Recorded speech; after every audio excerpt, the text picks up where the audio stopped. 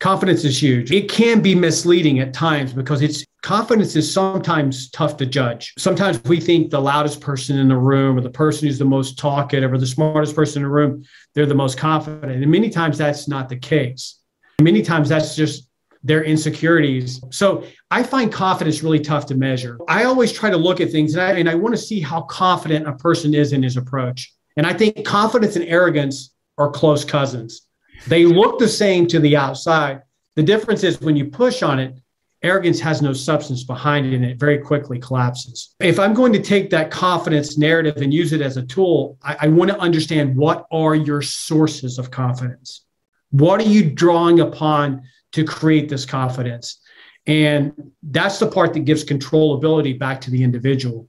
If you're excellent at taking care of your body, you do all those things, those preventatives to prevent injury, you're eating well, you're sleeping well, you're getting all the prehab in, you're practicing with great effort and focus, you're developing your skills, you're spending extra time at night on your film study to really hone in on the mental game, and you go throughout that week and you have a really good week of practice, then you should have good confidence levels going into that game.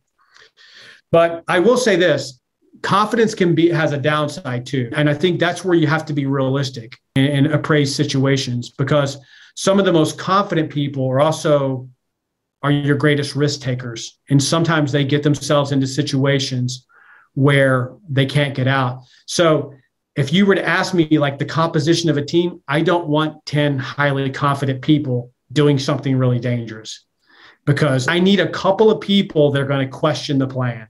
That's where having self-doubt can be good. Self-doubt, we look at as a negative thing. And it's not, self-doubt in and of itself is neither good nor bad. It's how you use it. So I know players who are super high performers who had all pro careers and have retired that had high levels of self-doubt. But what they did is it caused them to be great planners. They would anticipate and think things through. They would think the future through. They would realistically appraise that.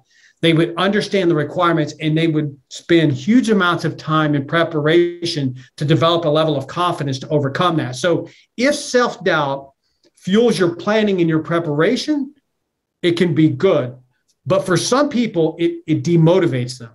Get into the spiral of I'm not good enough, or am I good enough, and that's where it becomes a detriment to performance. You want a person or two on your team that has some doubt, though.